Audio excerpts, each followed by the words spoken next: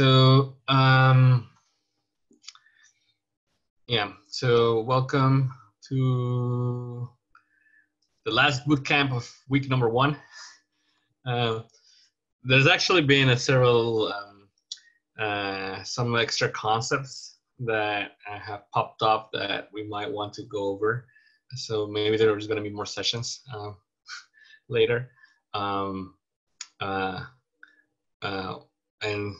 one of them is like checking the packages that we have already made in the past that that not everyone here is familiar with, but that could be useful for your work. I mean, because that's why we made them.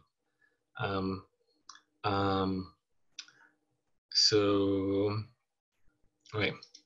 So today we'll be looking at a book called The Elements of Data Analytic Style. So let me share that link with you on the Zoom chat. So this is a book that you can buy for a minimum price of $0, so free, or you can pay for it, whatever you want. So please, buy it or whatever price you think is okay, or just try it out for free, and then later on you can buy it. And so this book is also by Jeff Leake, and it's also based on some concepts that he had on his blog, but also on some of the things that he focused on his classes in the PhD program in biostatistics. But it was last updated in 2015, so it's a bit it's been a while. However, a lot of these ideas still apply. And in a sense, Jeff still uses these ideas. So if we go to look at his Twitter account,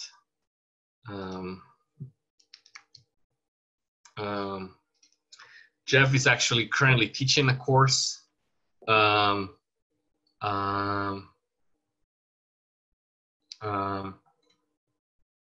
So he's teaching advanced data science.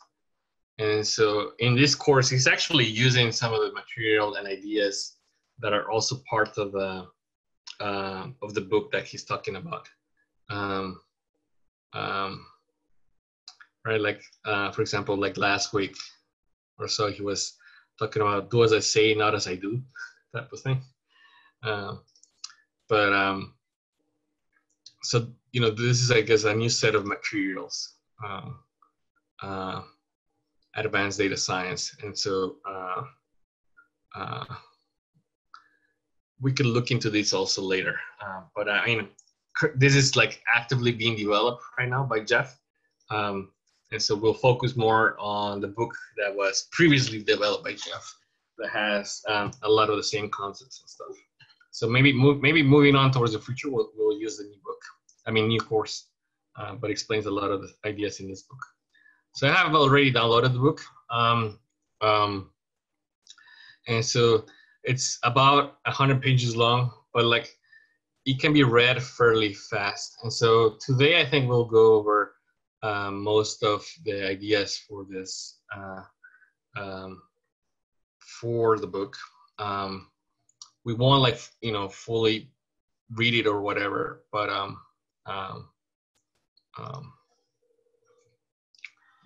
that's what we'll do today. So the first thing Jeff talks about, and is actually the first thing he taught in his advanced data science class right now, is the part of the data analytic question, right?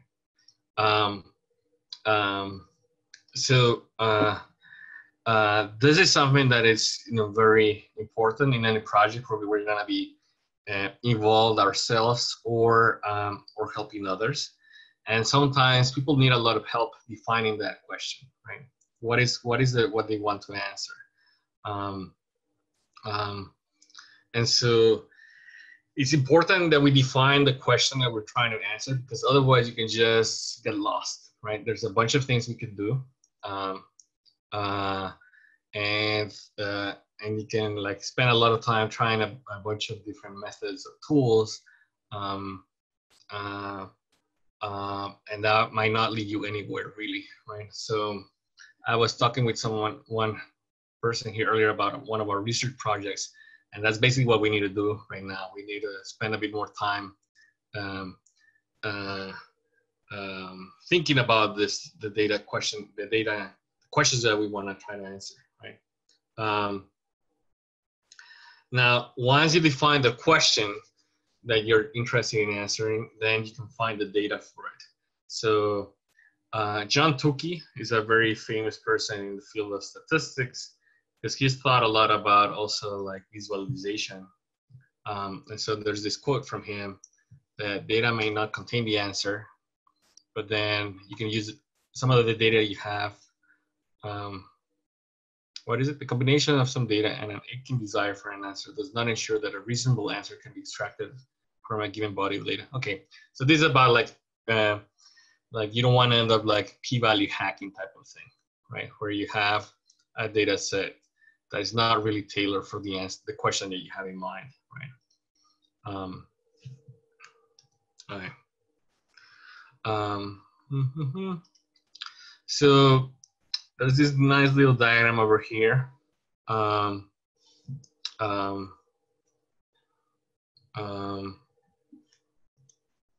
um, and so if you're just looking at all the full data, then that's not really data analysis. You did summarize it. Are you doing a report of the data? If so, then you're talking about a descriptive type of project. Sorry, without any interpretation. If you're providing interpretation, then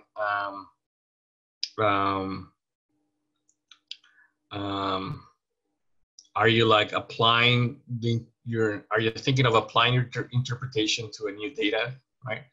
And if so, then we have inferential, predictive, causal, and mechanistic type of projects. Otherwise, you're just doing an exploratory project, right? And so I think like a lot of the projects that we're going to be helping people with are at this phase, right? Where it's just about like, let's quantify what we're seeing and just visualize it. There's some projects though where we're going to go further than that. And so at that point, we might be trying to figure out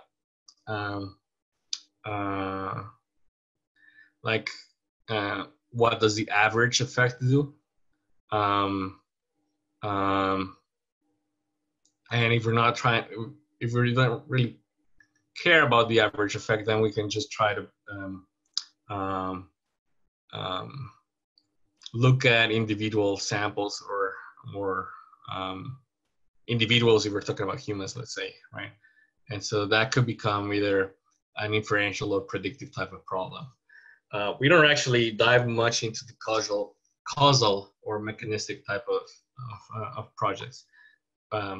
Most of our work ends up being inferential in nature. Cool. So I went back. Sorry. So Jeff explains a bit more about the different types of projects and stuff like that. And so I won't get into those details right now. Here, it might be good to take a little peek at his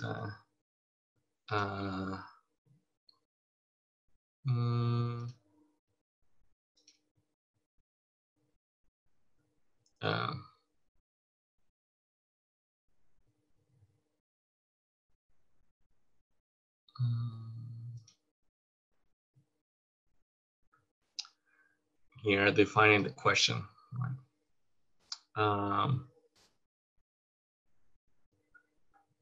So here he's saying like the difference between failure and success is having a question, really. And so Jeff, Roger Peng, and other people wrote actually a paper on what is the question. And so that could also be a good resource to look at. Let's see if I can find it.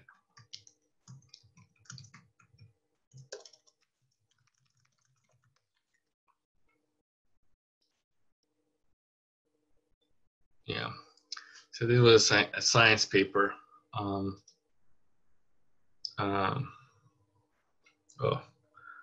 I will need to log in, but because we're recording this, I won't. So I don't get in trouble with science about showing something that is not, you know, I don't want them suing me or whatever. Okay. So I mean, Jeff and Roger have a paper here. What is the question? It's from a while back, so also 2015, so around the same time as this book was last updated. And I can see here that they're using a lot of those same ideas in this new course, in this new way of presenting that information. Okay, let me go back to the book. So let's say you have a question, right? A lot of times in data analysis, the first thing that you're gonna do then is tidying the data. And we spend a lot of time doing this. And that involves actually understanding what is the data that we're working with, right? And so there's always the raw data, and there's a compressed or arranged format, which is a tidy data set. We should also, we saw on the what I forgot to teach about R, that it's also important to have a cookbook or a file describing what are the variables in our data. And you want to have the code, and so here Jeff says like you want to have a exact recipe on how you went from the raw data to the tidy data, right? This is really important, and if you're working on a project where you don't know the code for going from the raw data to the tidy data, that's a big like red flag, and you might want to run away from that project if you can. Because if no one knows, it basically was like an unknown box that was applied between the raw data to the tidy data, then there might be some issues in that process that could influence the results of what you're about to do.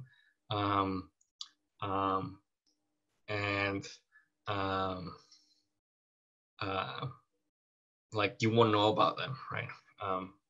You won't have any, you won't be able to use that information, that recipe to try to debug anything in the future or to understand things. And you might be missing out some very important decisions there that are describing that recipe. So in a sense, like a lot of the data we work in is processed from raw data to tidy data or tidier data, right, by us, right? So that's why we've been involved in like processing pipelines for like RNA-seq and other types of data, because we want to know what happened between the raw data and the more compressed format, and we want to be aware of how those decisions can affect the rest of the analysis. Right?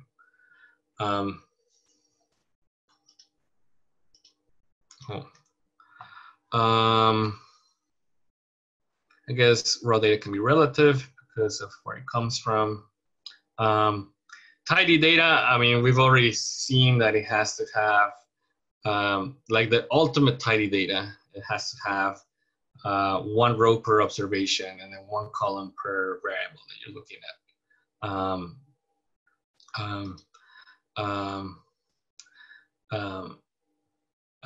Let's skip some of this.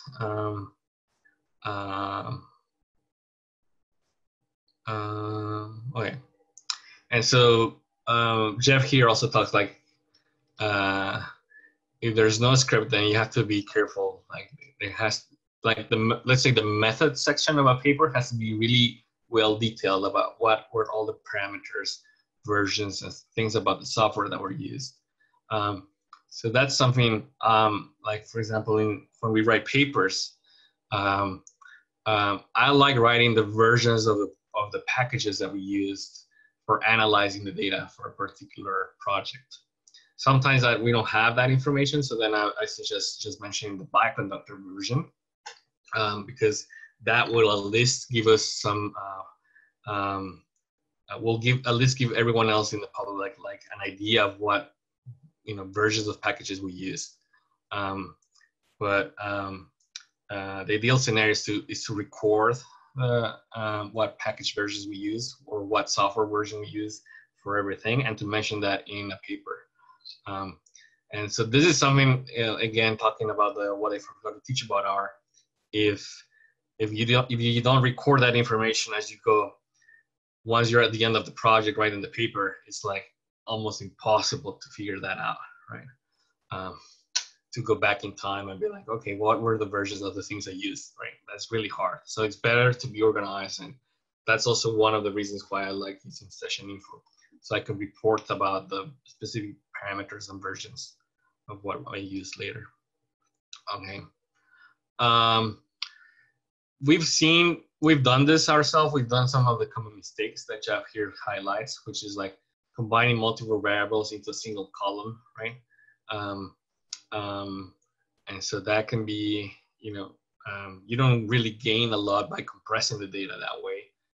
So you might want to have it into each of them being its own separate column. So for example, he gives here is like sex and age, right? So you want to have a sex column and an age column instead of having a let's say female adult versus female teen, and then male adult and male teen type of variable, right?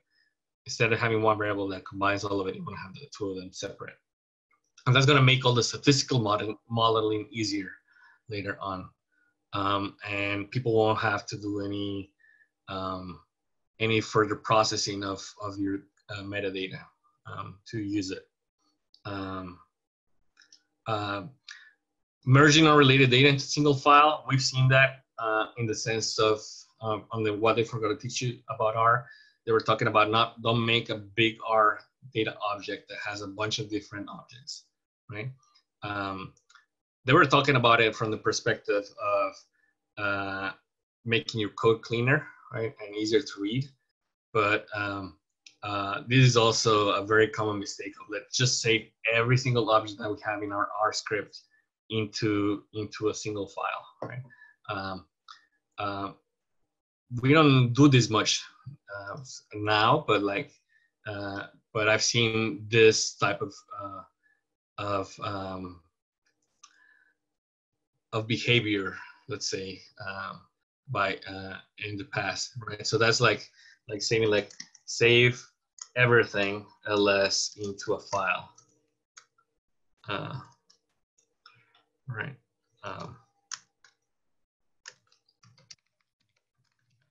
Right, you want to be doing that type of thing, right? That's like saving the workspace.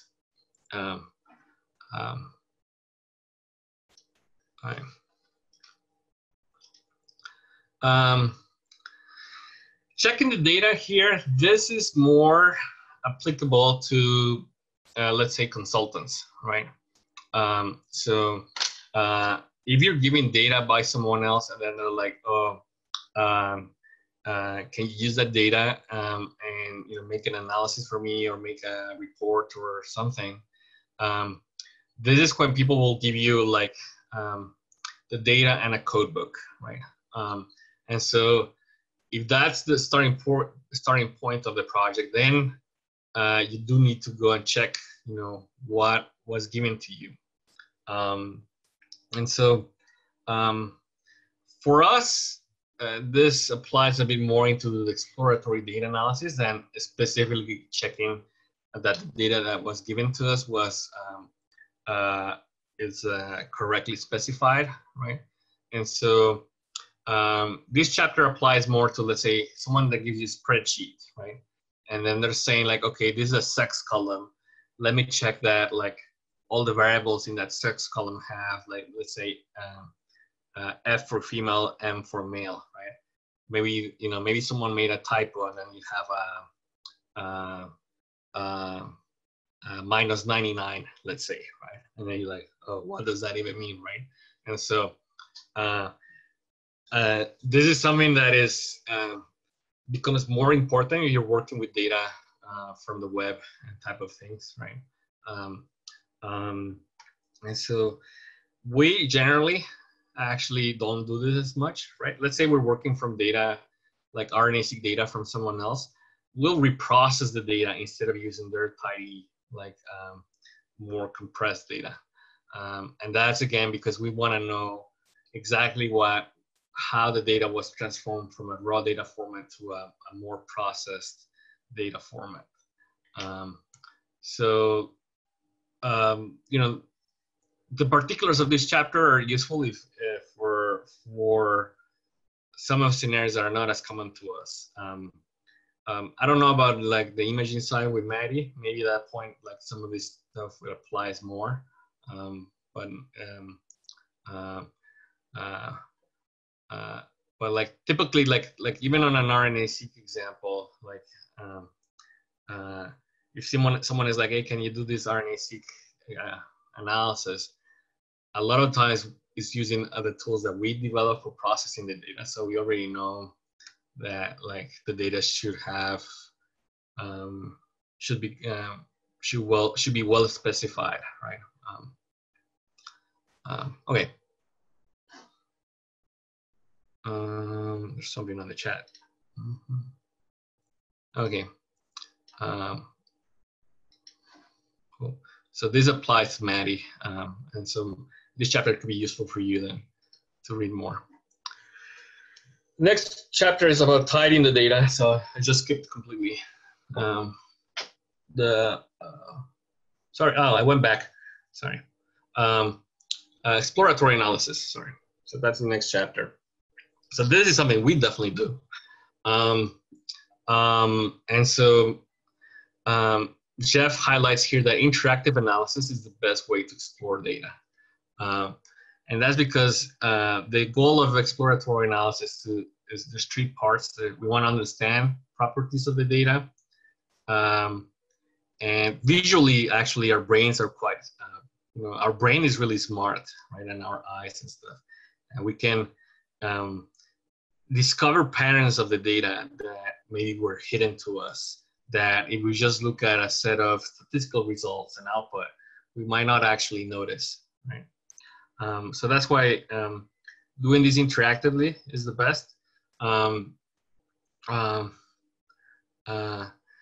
so I didn't know this quote, I guess, but from Robert Gentleman. Robert Gentleman is a co-author of R and founder of Bioconductor. He worked in academia and then in industry. He worked at Genentech and then 23andMe, and recently this summer went back to academia. But yeah, I guess he says here, like, make the big data as small as possible, as quickly as possible, right? So this is funny because like people are like, oh, like do you work with like small data or big data, right? Everyone wants to say that they work with big data, right? And in some sense we do, right? Like RNA-seq projects and all of that, like the FASTQ files can take several, you know, hundreds of gigabytes, or even it can be as big as a couple of terabytes for some of our projects. And so that's pretty big, right? You need quite a bit of disk to store that. It's bigger than our laptop, right? But then we make the data small enough, and like at some point, a table of gene expression measurements that's small enough that we can use it in our computer, right? In our own laptop. So that's applies to this. Cool. So we saw this on the R Club on Friday, but one of the keys is to plot as much data as you can, right? We saw this in the R Club because we're looking at box plots just like this one, and like a box plot like this is just hiding a lot of what's going on, right? It can be useful sometimes, but it's also hiding a lot of the properties of the data. Like in this case, it looks like both of them are similar, X and Y, right? They have a similar median. Y is a bit more less variable because the box is smaller, but they have around a similar median and about a similar interquartile range. Salud. I saw someone sneeze. And so you'll notice this is actually a type of plot that Andrew loved to make, right? And we've done this type of plot so much with base plotting that like we have the code in like a bunch of different projects, where it's like, okay, we're gonna use base R and we're gonna add all the points of it, and we're gonna add them with a little scatter, a random scatter around the x-axis center for that column, for that box plot. And so we'll add all the points here, right? And so this stage, right, this plot, for example, reveals that the y variable has actually two groups of data, while the x one is more like a bell-shaped type of variable. Right? If we did a density plot for the data on the x shape, on the x variable, we would get a bell. If we did it for y, we would get two bells, right? So they're actually quite different. Now, a lot of times there's no benefit to spending to making your plots pretty, and so there's this concept of like, let's try to make your exploratory graphs quickly, right? Because they're for yourself. Now, this is something where it gets a little bit tricky, right? Because if this is if we're making an exploratory plot that is going to be part of a paper, right? Then even if it's a supplementary figure, then we will want to make it pretty, or pretty enough, right? And so this is actually sometimes easier to do with like ggplot2, right? Where we can have some options like that make our lithograph a little bit prettier, right? And so we could always use, for example, increase the point size from the default and make all the text bigger. And that's just a small change, but it's something that can help us later on. So let me just run an example of that.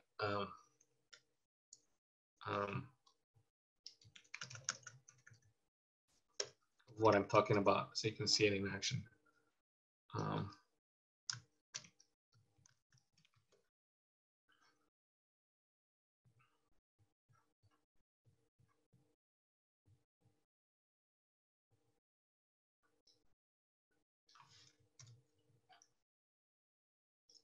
Right, so let's say, you know, this is a default plot, and that might be good enough for what we're doing, but just a little bit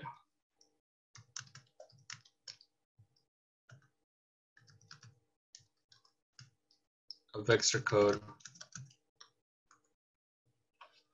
can make our plot nicer, right? So I just added the theme underscore BW command, and I set the base size to 20. And so that increased the point size of the plot. And so it's not, you know, that much different from the previous plot, but it's the text is a lot bigger, and so that's a nice property we want to have for supplementary plots, and on papers and stuff. So if you have the code made like this, right, going back and updating your plot, your PDF later on at the time that you're writing the paper can be a lot of work. So again, this is one of those things like kind of like the organization, where like doing it from the beginning will save you a lot of pain in the end. And it's still a quick plot, but just a tiny bit, you know, modified and improved.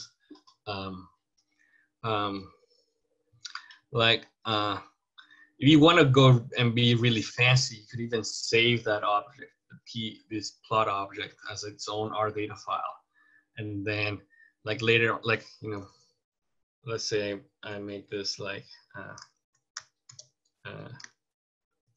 Helio.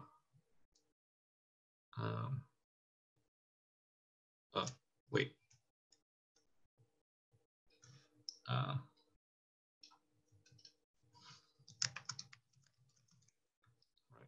I'm saving it into an object, so I could always like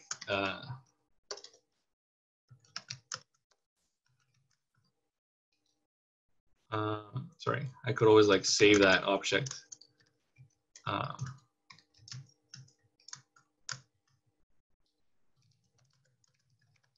by itself, right? I actually haven't done this. I've thought about it for some projects, but like if I just save the plot object, and later on it's like, oh, can you just make the points bigger? Can you just can you make let's say we don't like the small grid lines and we want to remove them, right?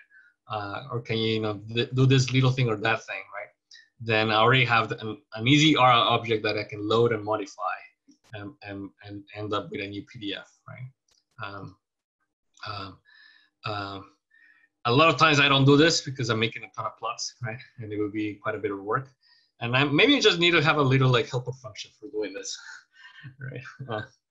But it's pretty. I think it could be pretty useful. Moving on. Then Jeff highlights that plots are better than summaries. And so this is an example that you might have seen already in some of your classes before and stuff. But it's there's an example where you have an X and a Y variable, and we have 4 very different shapes, but all of them end up having a very similar correlation coefficient between the 2 of them. And so if you simply just print the statistical output of like, okay, what is the correlation between X and Y? And let's say I say it's like 0.7 or something. Maybe people will be expecting something like this top left scenario where we have points that are basically on the diagonal line, but maybe the behavior of our data is like this parabola over here, or something weird where it's like all in a line except one of them that's outside of the line, or like most of it is not related, and then we have a big like outlier, right? That influences the statistical output. So we do this all the time, and like Rafael Irizarry, he would even he suggests sometimes making a PDF with like, let's say 1,000 plus, right? Like maybe we're looking at how the expression of a gene is looking in between cases and controls, right? And so maybe he plots that 1,000 times, and then that way he can look through a PDF really quickly, right? Like something like this, right? Like and then just get an idea of like how does the how is that covariate affecting the expression of or the outcome of interest that he's looking at, right? And then he can get an idea of like what would be the correct statistical distribution to use for that data, right? Or what are some of the statistical properties that might be at play? So just making a bunch of plots. This is kind of like commits, right? A git commit or is cheap. Making a ton of plots is cheap. You should just make a ton of them in the exploratory data analysis. Organizing all those plots and all of that can be a lot of work, right? But that's why we also focus a little bit, the past 2 days on the project-oriented workflows and how you can try to organize your code a bit better. Right? Something that I don't do as much, but it's a good point, is that sometimes when you have a lot of data, it might be best to subsample the data. Because if you have a lot of data, you might be overplotting, and you might be losing something, some information about how the 2 variables are related to each other. Instead of subsampling, I like to use alpha blending color on the colors. But you can't lead to very big plots that can take a while to load and stuff. You have a lot of data. So we have more information than just that. We have color and size, so we can all use that information too for checking some of these covariance. We can use paneling, right? So faceting in the terms of ggplot2. And if you have a lot of plots, then you might want to make sure that the axis is similar between your plots. Um, um, if you have data that's far spread out, you might want to log transform it and things like that. So one other type of plot that can be quite useful is this Bland-Altman plot, which in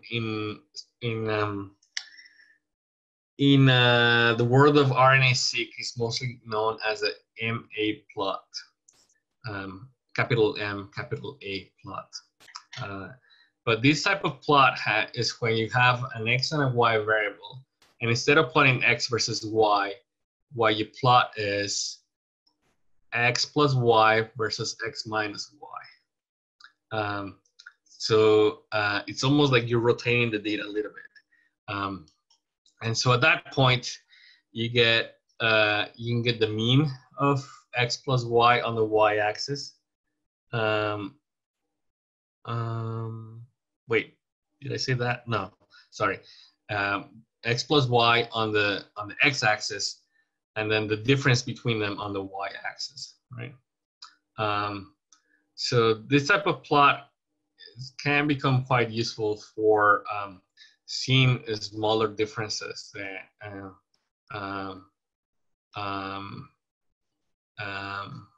Seeing these, what they call here, magnitude effects. And so this is particularly useful for expression because some of our genes are highly expressed, some of them are not as expressed. And so if we didn't do this, the end result could be,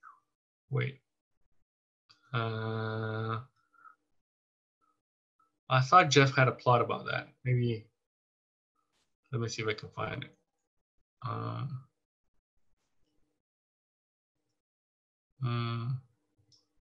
Oh yeah, I just saw it.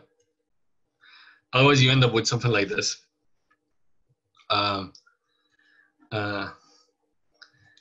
So here, the X and the Y variable have quite a big range, but like we have a lot of points that have very low X and Y coordinates, right? And so we just plot X versus Y. It looks like everything is really similar, but a Bland-Altman plot or an MA plot is actually a lot more useful than that here. So we use this quite a bit in our work in genomics. So let me see if I can find where we were quickly. Cool. All right. So that's a common tip.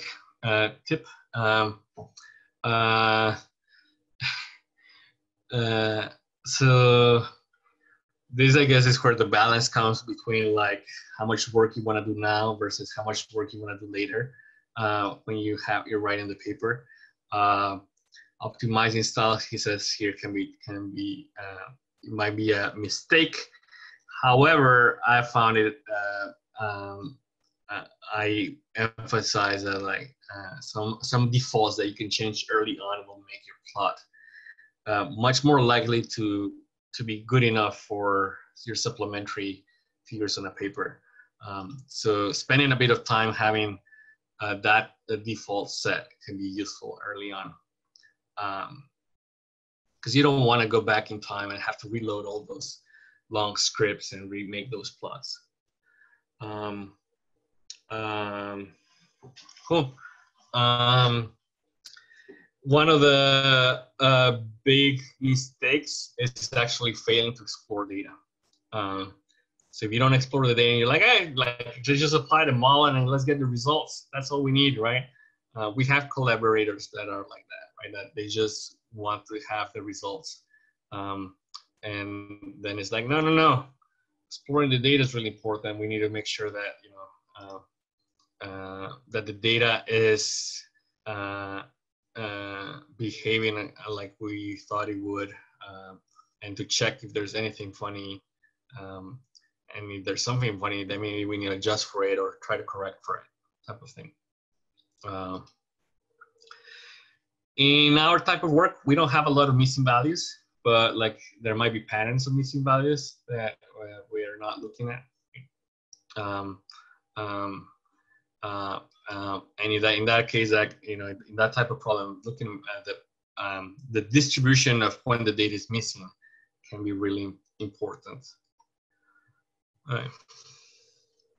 So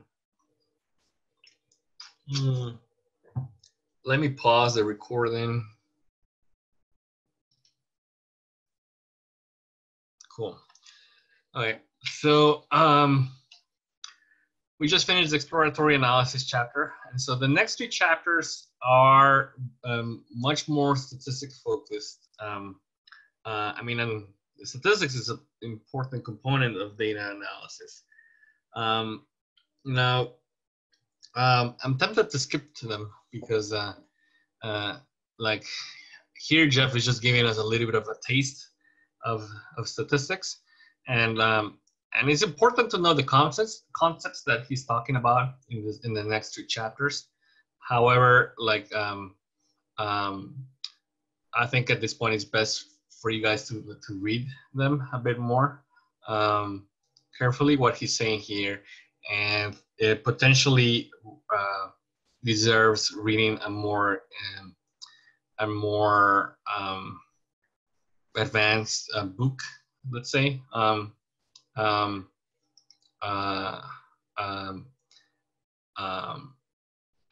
like all of us understand that like statistics is an important component of working with data. And now the specific statistics that we need to know for a given project are going to vary a lot. Now, let's say you're interested in machine learning and stuff. Like there's Jeff explained some of the core concepts about it on his chapter 7. So I'm going to jump to the chapter on gradient analysis because that's part of, I would say, maybe of the soft skills, right? Of the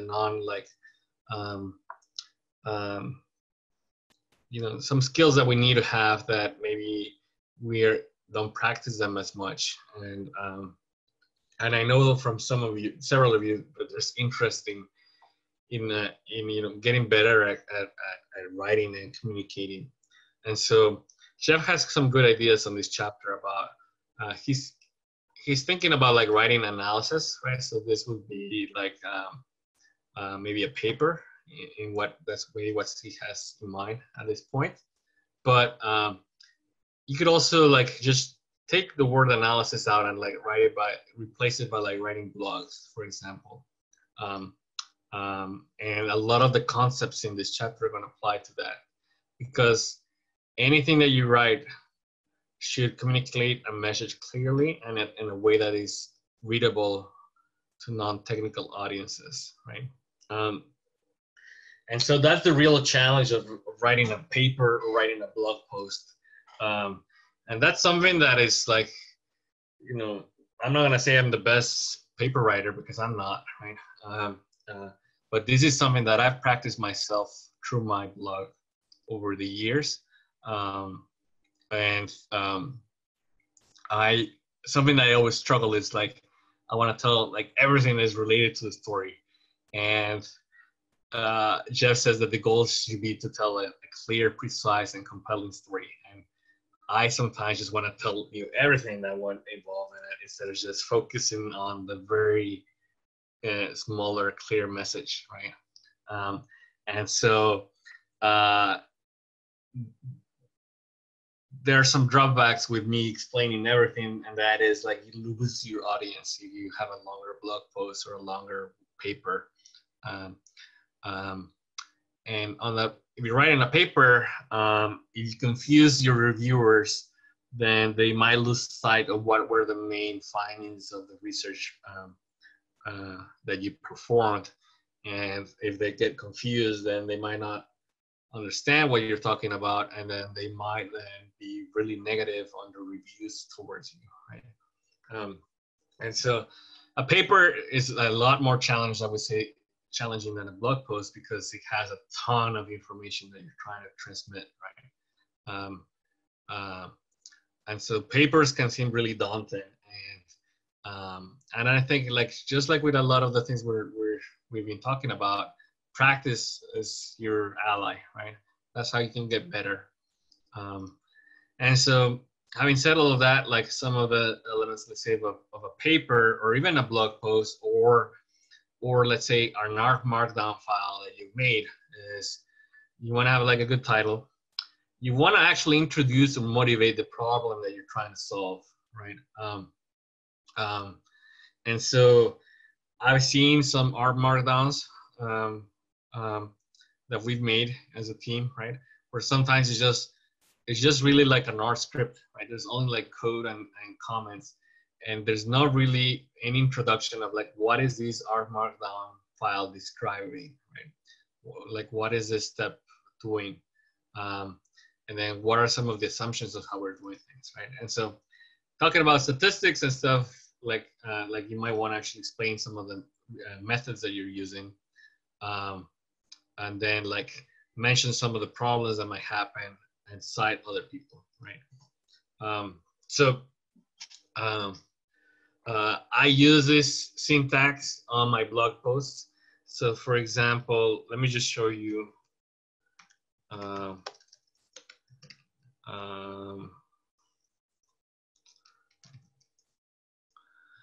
my template for blogs.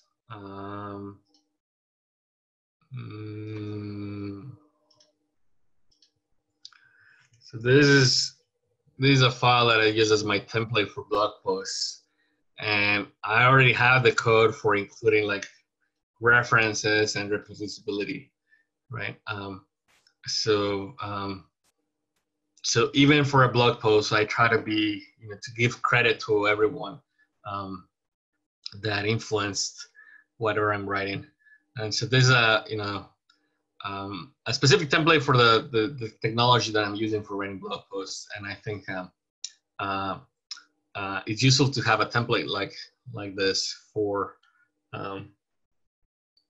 whatever blog post or vignette or paper you want to write, right? You always want to think about it, like, what are all the components of it? Can I post a link? Sure, let me post a link. Chat.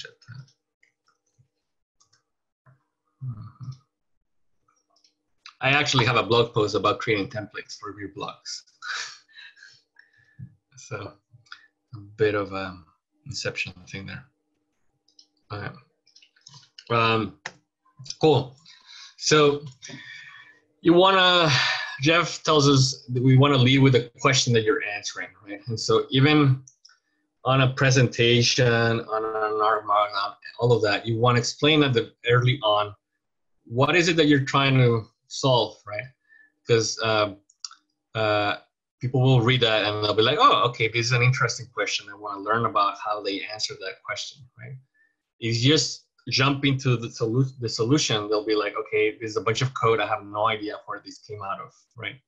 Or a bunch of data or a bunch of plots. Like, what am I even looking at, right?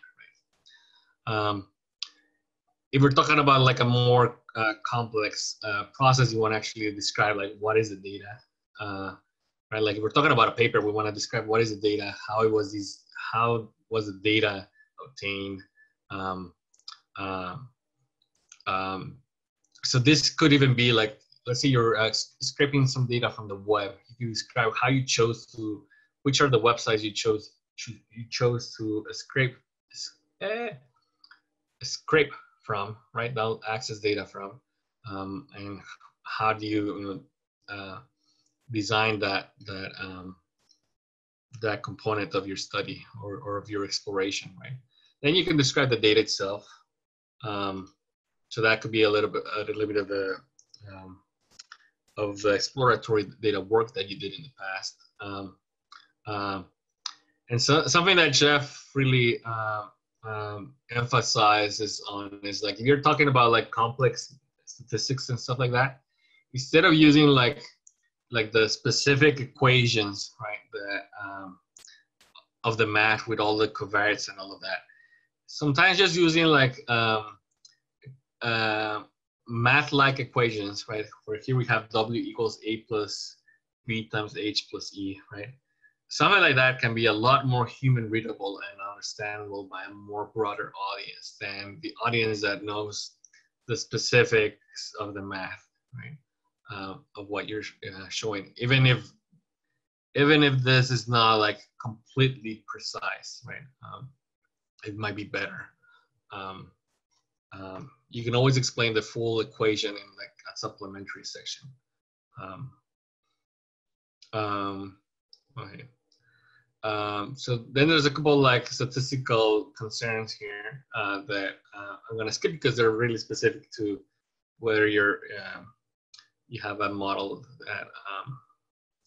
that is the center of your story versus just writing in general.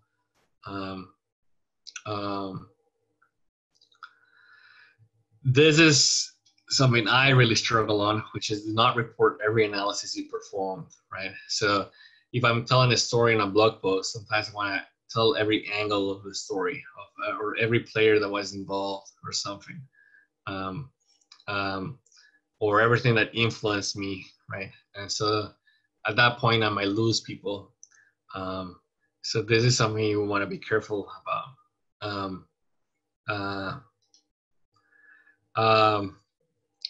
Then we are working with like with methods developed by other people that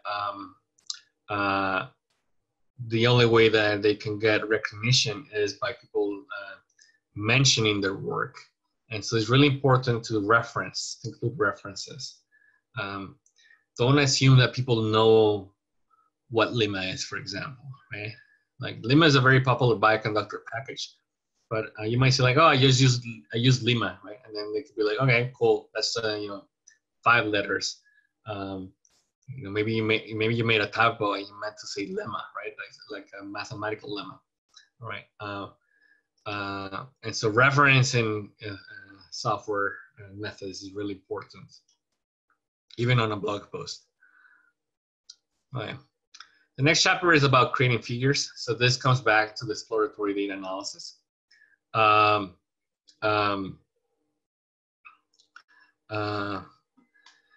Okay.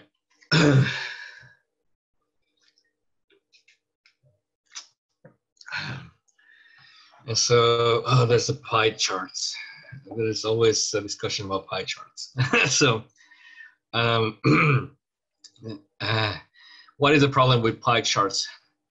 One of the problems is that it's very hard visually to tell apart the difference between, let's say, A and B here.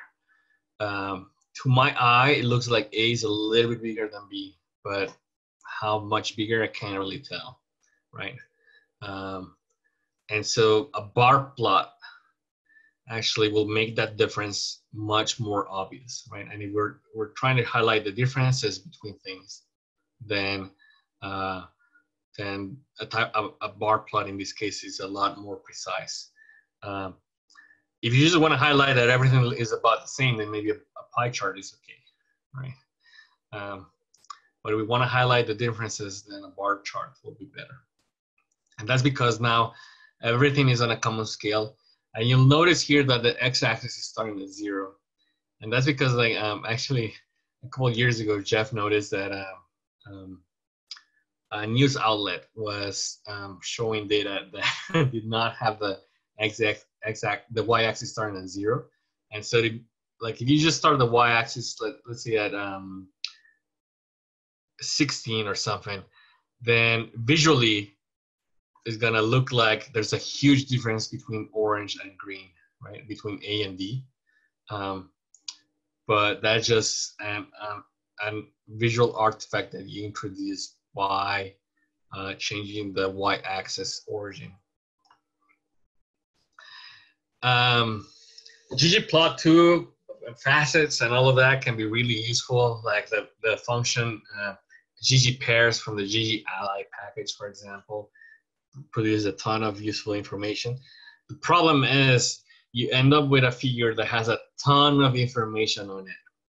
And so you have a ton of information, then it's hard for your viewers to know where they should focus on. So there's it might be good for your exploratory data analysis to have a plot with all the information like that.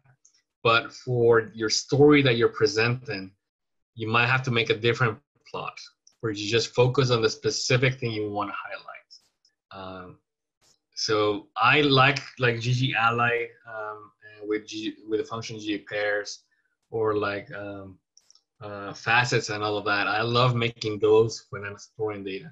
But when you're actually trying to present a final story, sometimes they're not as useful. And so you might have to just focus on a small part of it.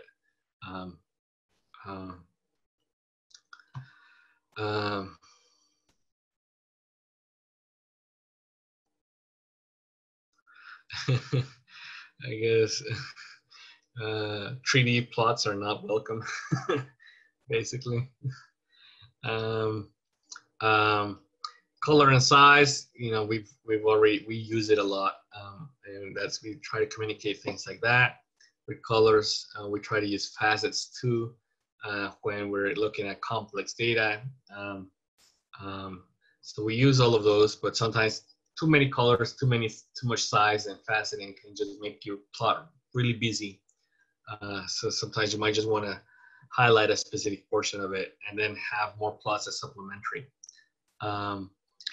Axis should be large, easy to read, and in plain language. And that's where like the theme underscore BW example that I showed, I think it was here. Yeah, this theme underscore BW base size equals 20, right? That's just like, I'm just making the text a lot bigger, easier to read. And I'm just making it by default on a lot of the plots. The axis labels, though, sometimes I don't always write them in plain language, especially like if I'm exploring data. I might not take the trouble of explaining them in plain language. But if I'm presenting a story or a paper or a blog post, at that point, it does pay off to explain things in plain language on the Y and X axis labels. Sometimes what I even do is like I'll edit the X or Y axis label on Illustrator, for example, if the plot took a lot of time to make, and I'm just editing for a paper at that point. You want to include the units, and you want to use figure legends. We want to use figure legends because we saw in the chapter about modern scientists that if you're reading a paper, you're most likely just going to jump into the figures.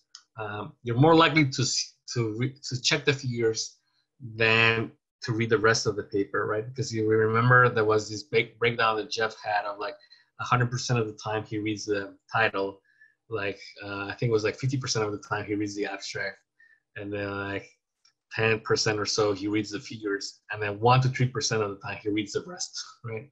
Something like that. The exact percents are probably not the ones I said, but that's part of what he said on his book of Modern Scientist. So you want to use figure legends.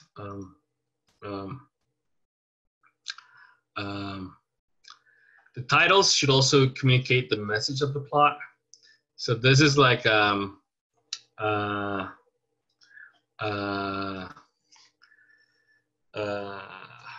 wanted to show an example, but it's also not.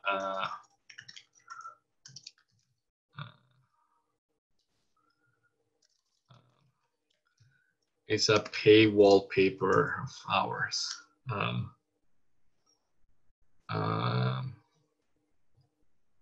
Oh, actually, I can read it. Cool. So this is an example here where like.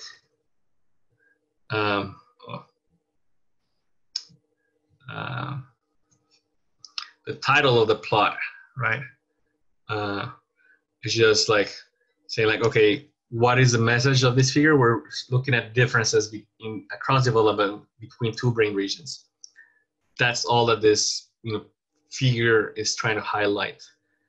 The actual caption, though, explains all the details, that if this is the only part of the paper that you're reading, it's going to give you a bit more information and context, right? So it's defining all the acronyms that show up in the, well, or most of them. GLPSC and hippocampus are very common acronyms in this paper in particular. But like some of the other acronyms are defined in the figure caption.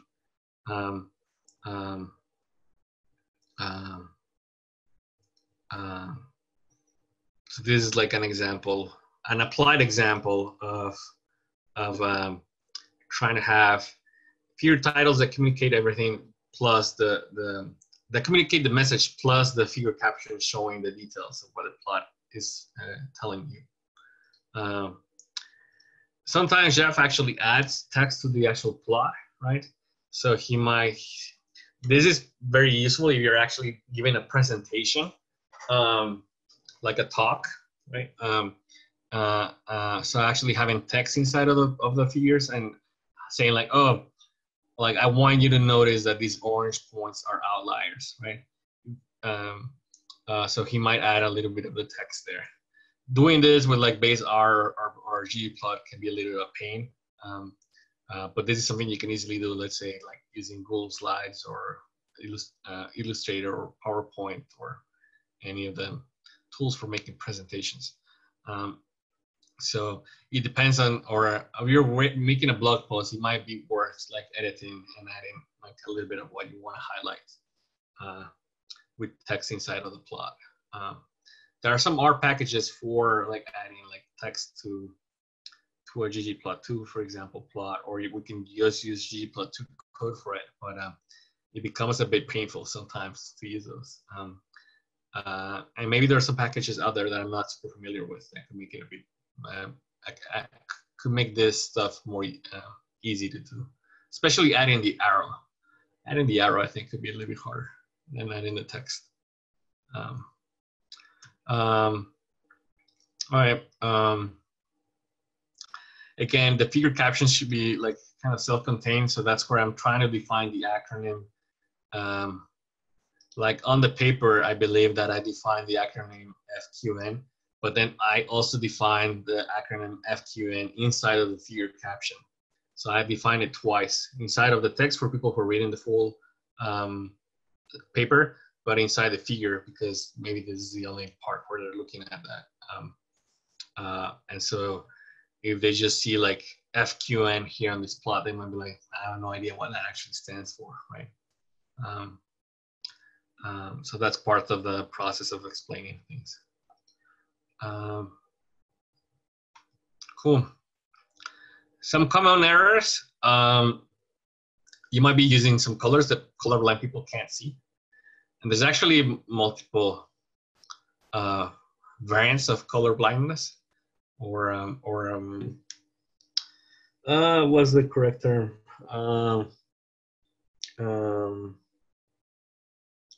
Visually impaired people. Visually impaired. So there's different types of visual impairedness. Is that the word? I don't know. Okay.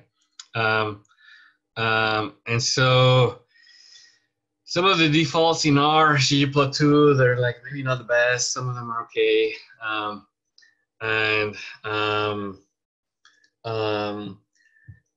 Like, for example, if you're trying to show like a gradient, you might actually want to use a Viridis palette. That's a palette that we used a lot on the spatial LIVD paper package. So let me just load this Shiny app. Might take a little bit to load.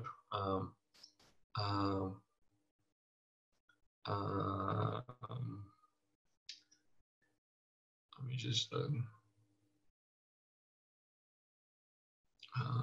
That is.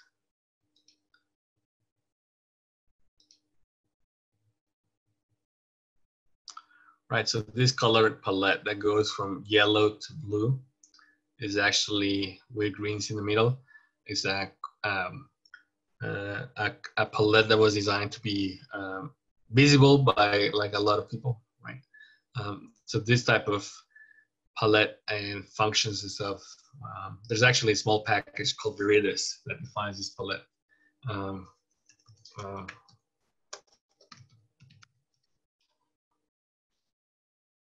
Which I'll show the link. I didn't want to go there. This is where I want to go. So let me add it to the chat.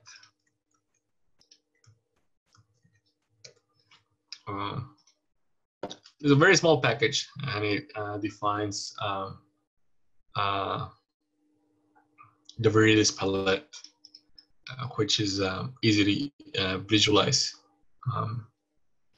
Cool. But I think there's, as a whole, the art community maybe needs to improve and or do a bit more work in trying to make sure that some of the default colors that we're using are visible by everyone. Okay. A problem is like using colors that are very similar to each other, and so there's a lot of scientific papers actually about how to choose colors to make sure that they look different enough from each other.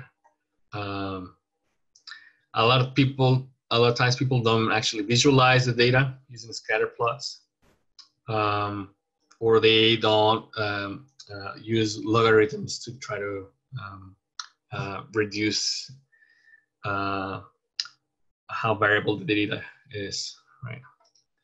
And so we saw this example already about like it might be best to use a Bland-Altman plot or an AMY plot if we're talking about RNA-seq than just X versus Y.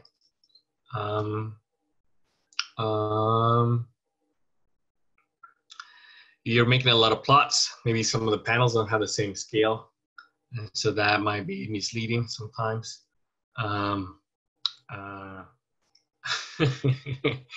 Bar plots with antennas. Oh, that's funny. Or dynamite plots. I didn't know they had a name like that. But like, just look at the website, dynamite plots. I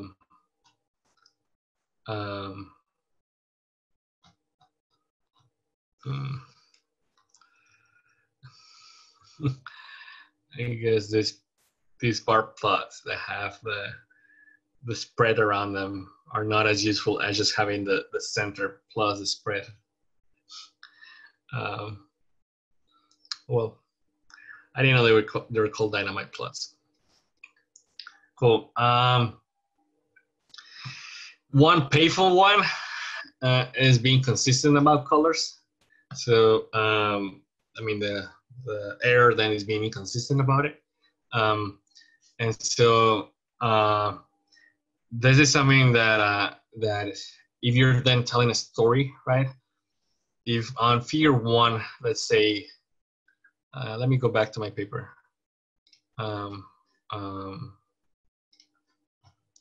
Like if on, let's say on panel A, the LPC is orange, hippocampus is blue, but then on panel C is reversed, that would be incredibly confusing for everyone, right?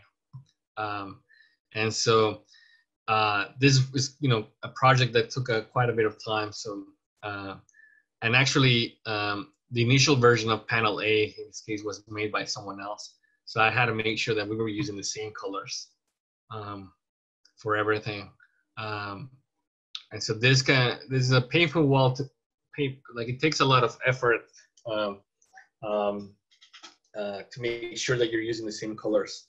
And so it might even make sense on the code organization side to just have a main script that defines the colors. So let's say it could be a very simple script. Let's say that says like, let's call it, let's for example just call this MDDC colors, right? Just giving an example that could be like actually applied, right? So we could be like MDD is blue. and then control is equal. Here I'm going to use one of the fancy colors. Let's use light blue. Well, no, I don't want to use too blue. Sorry. Let's use tomato 4. Right. I think that's one of our colors. And so I could save this script as like let's say like 001 main colors that are right, and then like on some other script, then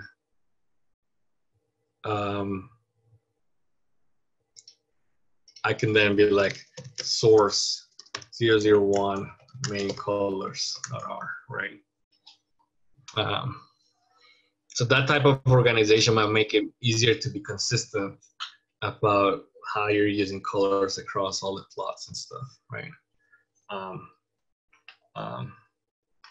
So this is just an example, right? You might not actually want to implement it this way. You might actually have to do it like MDD,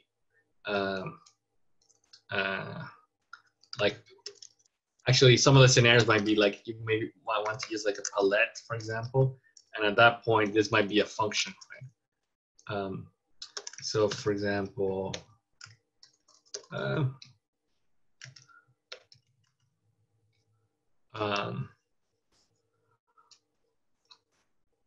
let's call this function n, and our function will be our color brewer is equal n, but then we set a palette, let's say like set 1, for example, right?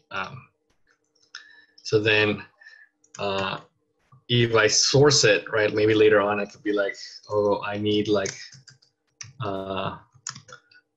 3 colors, right?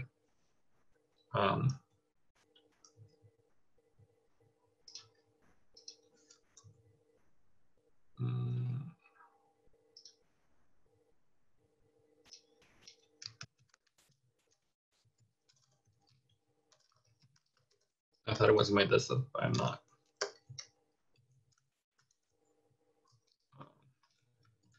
We just say this as 002, 0.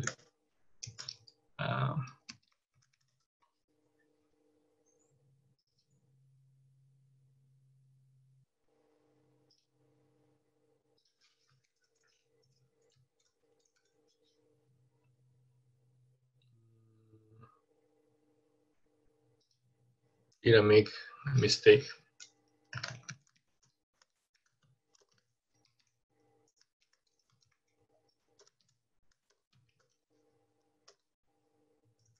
Oh, sorry. Not pal, his name.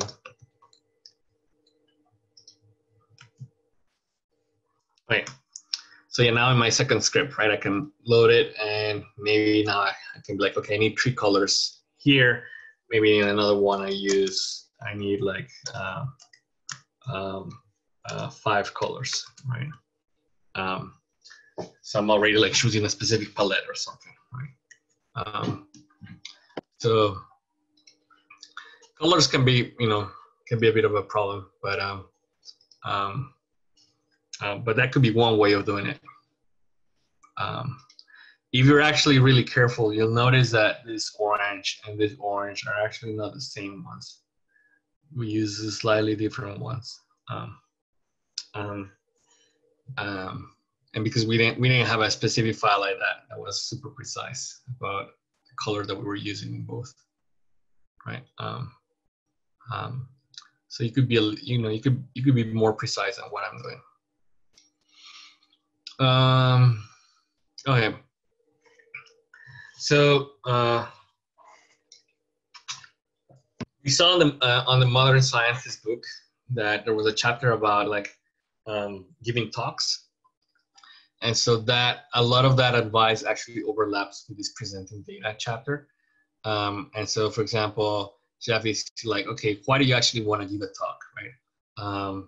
So when you want to meet people, You want to get people excited about what you think, or you want to maybe help people understand what you're thinking about, right? Um, and and overall, you want people to get to know you, right? You want to to have people recognize you in the future. Um, and so, uh, uh, in several of the career planning sessions I've had so far with some of you, like this topic has come up, right? About um, presenting either your data, but or your ideas, right? And so, I think it'll be worth checking in more detail this chapter, right? And like reading more carefully what he's talking about here, and in the Modern Scientist book. So he goes over the different types of talks, and but like something that is always important is like what are you talking about, right? So this is the same thing as an art markdown file, where the very first thing you want to explain is like what is the problem you're going to try to solve, right? So let's say that I'm running into a problem with some code, right? So in our lab meeting, when I want to ask for help about that problem, like given a very brief overview of what I'm working on will be useful for everyone else to try to follow me, right? If I just directly jump into the problem, or directly jump into showing data we're talking about a paper, or directly jumping into some slides showing like, for example, some slides on like to just give a more specific example, like slides on some problems that we have with some brain swaps, right? Without giving a bit more detail of like what I'm trying to solve and how I'm trying to solve it, we can lose people, right? And so this is something that all of us need to practice more, right? And so I think like the presentations that we're going to rotate through every week, I think will help us get better at this as a team overall. And so this is something we always want to try to do, to like lead with a brief overview of what we're talking about. Again, large fonts come into play. So we already have a plot saved with a large font. You don't have to remake it before your plot. Like this is also something that happens a lot, right? Like just before a plot, like, this happened to me with Andrew. He would be like, "Hey, Leo, can you just remake this plot, make it bigger," right? And then it's like, "Oh yeah, sure," right? But then I have to go into the code and like edit it and stuff like that. So if you already saved it with like a big font from the get-go, then you're saving yourself some trouble down the line. Then you want people to find how they can get in touch with you, right? And so this is also relevant to the career planning question of what you want people to notice about you, right? So if you want them to notice your LinkedIn profile, maybe you say like, "Oh, my contact information is like, here's my LinkedIn profile link," right? And then that's the main thing I want you to notice, right?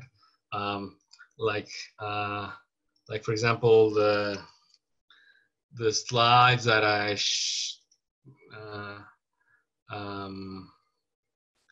for me, right? Like the slides from the other day, right? Like I'm putting my website, right? That's the main thing I want people to notice about me, right? And on the website, then there's information about how to actually contact me. But this is like the best version I have of presenting myself to the public, right? And so that's why I'm highlighting this particular website. And I use that and Twitter in my talks, right? I like to highlight my website and then my Twitter. And like, if you go to my Twitter profile, like I actually have a pinned tweet which highlights something I want people to notice about me, right? So this is a particular, in this case, is a preprint from earlier this year that has a very nice figure that Brianna Barry made for us. and it has like a bunch of links to learn more about me, right? So someone that doesn't know me, right, before they jump into all the other tweets that I highlighted and stuff, they see that this is, they get a pretty good idea of who I am just from this landing page, right? And it takes time to develop all that stuff, right? Cool. Be sure to attribute this in general, again, like referencing people. You want to reference where you got your plots from, where you got like even a GIF, you're gonna, or GIF, or however you pronounce it, you want to include a reference for it on your slides. Cool. Actually, on the topic of credit and stuff, I like including. Let me open another set of slides. I like the idea of including pictures of people with their names. So this is actually a slide that has several of you there with your names there. All right.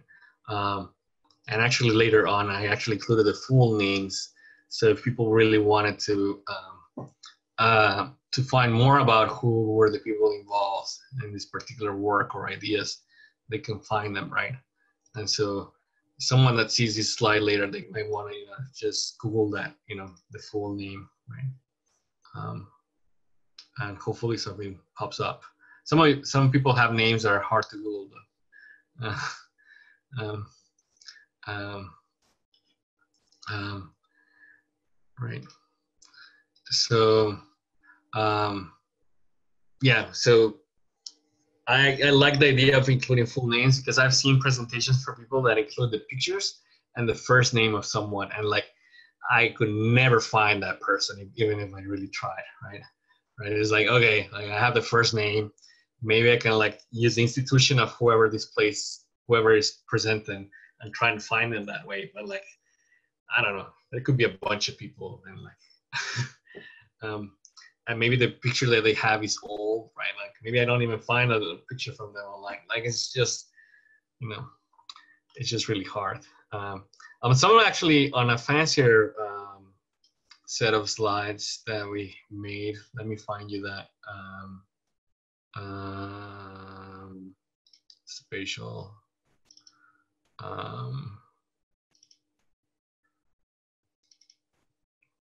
This is just another example. On a fancier set of slides here, I included the full names and the Twitter profiles of everyone. This was a webinar that had like 600 live people watching it, plus I don't know how many that watched it later on a recording, right? So just the idea of giving credit, right? So credit like every image, credit every person on the team, etc. That's why like on the Google spreadsheet about information from people in the lab, there's a column about Twitter profiles, because that way like I know everyone has different Twitter profile names, right? And how they actually spell it. So that way I can just copy paste that into presentations type of thing, right? Cool.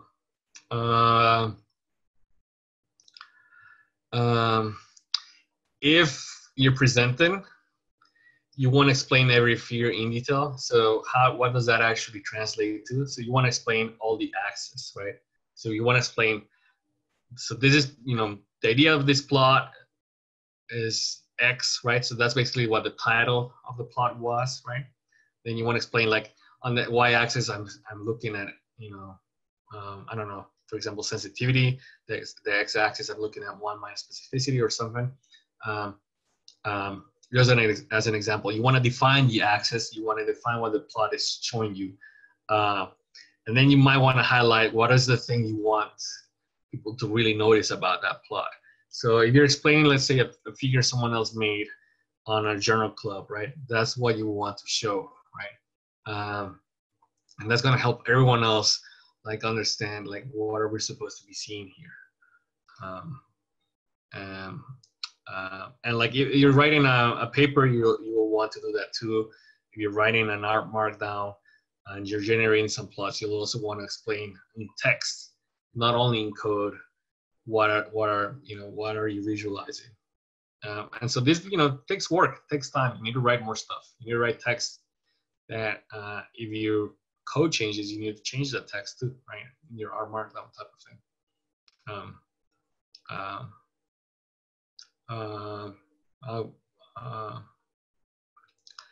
And so something that I actually included like on the data science guidance website was saying I don't know, and like this is also this applies to talks too, right? You have to be willing to say I don't know, because sometimes people will try to like, especially if they're giving a job talk, people will try to impress others, right? And like even if they don't know the answer, maybe they're gonna try to come up with something on the fly, and that can lead to a big mistake, right? Where you come up with something on the fly that is incorrect, and people in the audience know that you just came up with something on the fly, and that is wrong, right? Instead, you can say like, I don't know, but I think this is the solution. That's a much better answer, right? Because then you're making it explicit that you don't know the answer, but you think that this could be the answer, right? And then it's people will be much more understanding at that point if what you thought is not right, right? Otherwise, you give the impression that you're trying to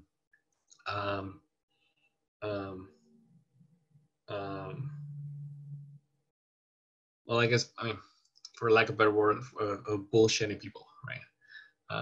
So, and that's pretty bad. Oh, this one is really hard sometimes. Like, you might have someone in your audience is asking you nasty questions, and it's a trap. Don't fall for that trap. Don't get aggressive with them too. So you might run into this. Hopefully you won't, but it might happen. The last one is finish on time. Try to respect people's time. And you share your talk, I guess. Cool. So that is the end of creating figures.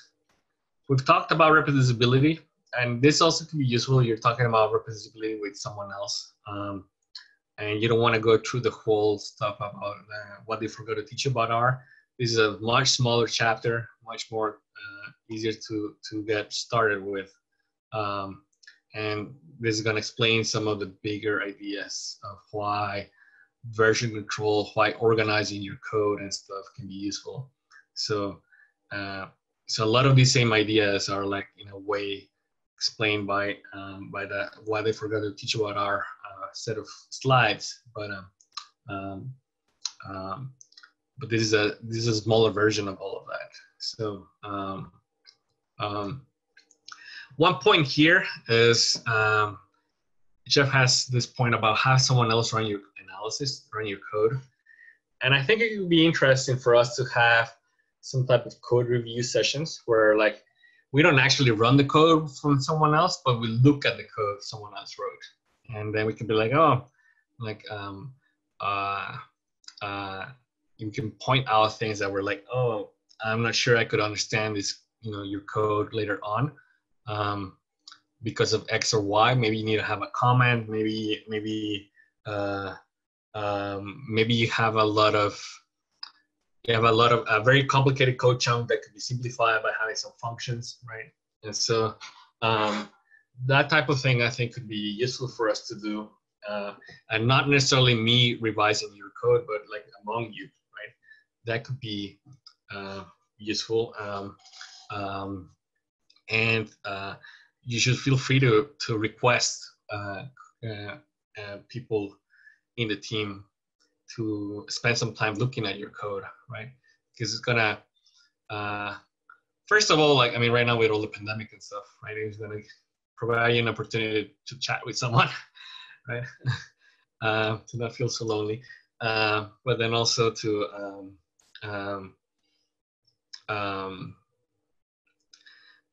make sure that what you're doing will be understandable by other people in the future, right?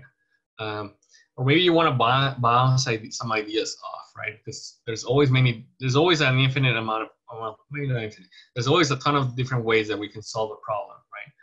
And so sometimes it might be good to explain what you're thinking of doing, the logic of what you're about to do to someone else.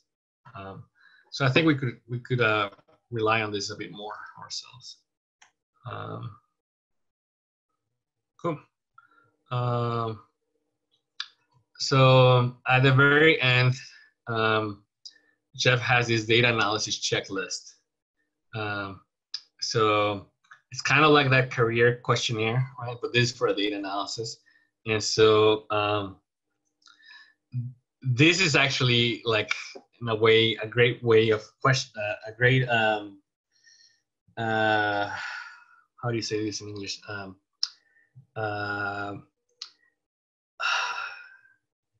Like, if you're studying for an exam, you might make a summary the day before the exam with all the main things.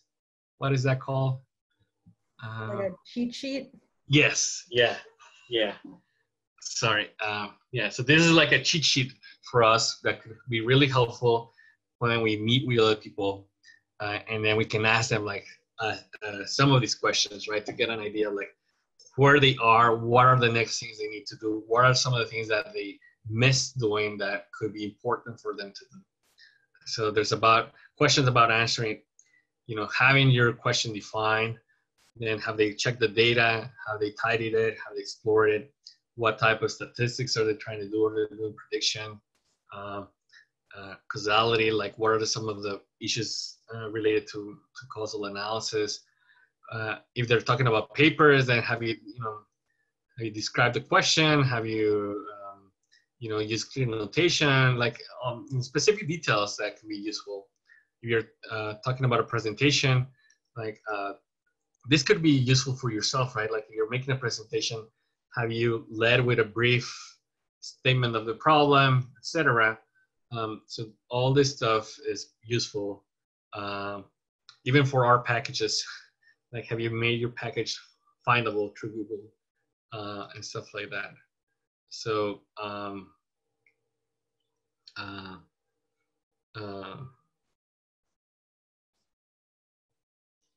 so with that, let me stop recording.